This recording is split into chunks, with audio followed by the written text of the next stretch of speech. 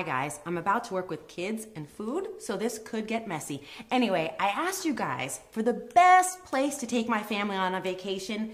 You gave me so much great feedback, thank you.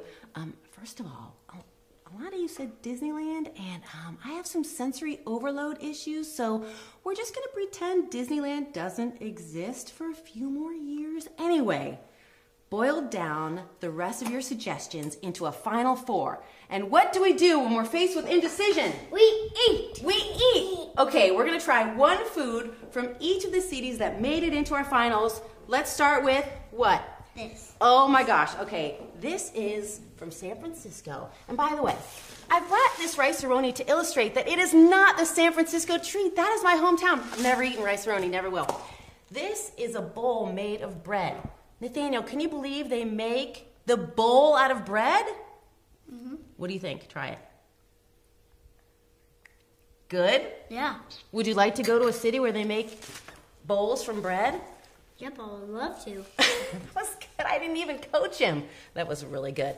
All right, Andrew, this is a bagel. This is Yes! This is popular in New York City. Would you like to try going to New York City? Yeah. Yeah, it's called the Big Apple, but I'm giving you the Big Bagel. Do you like that?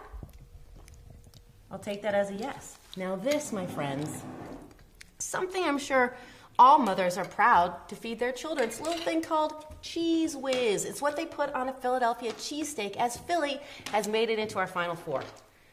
Have you ever seen any cheese that looks like this, Nate? No. What do you think this is made out of? Space-age polymers? That's going to cost me an extra Pokemon. He laughed at my joke. Do you think this contains cheese or whiz? Whiz. Whiz. You think there's whiz in it? You want to try it? No, I don't want to try that. Nobody wants to try the cheese whiz? No. This is rough on you, Philly. This is rough, but you've still got Rocky. You still went the distance. Okay, these are macadamia nuts. They're from Hawaii. A lot of you said that the best place for a family vacation is Hawaii. So let's try their nuts. You want one, Andrew? Try it. Tell me what you think. This is a macadamia nut. No. It is. No. Try it. You can eat it right out of my hand. Were you going to eat it right off my hand like a little monkey? That's fine. What do you think? No? You don't like the nuts? So what's your favorite thing you had? This soup in a bowl? Yeah. What if everything in San Francisco is made of bread, like the buildings and the bridges? Even you? And even the people? Wouldn't that be amazing? It'd be so carby.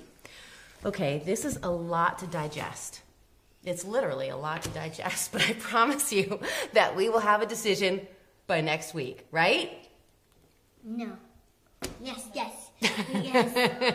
Yes. I am Best Western's family travel insider, Teresa Strasser, and I'll see you next time.